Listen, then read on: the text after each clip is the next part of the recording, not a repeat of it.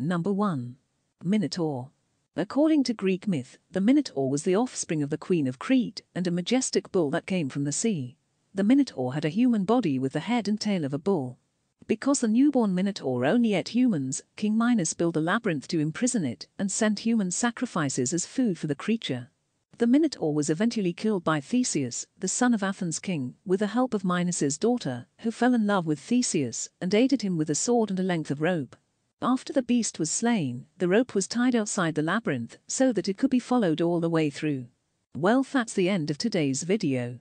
Have you heard of all the creatures on today's list? Let me know your thoughts in the comments. And don't forget to subscribe so you don't miss the next strange and unusual video.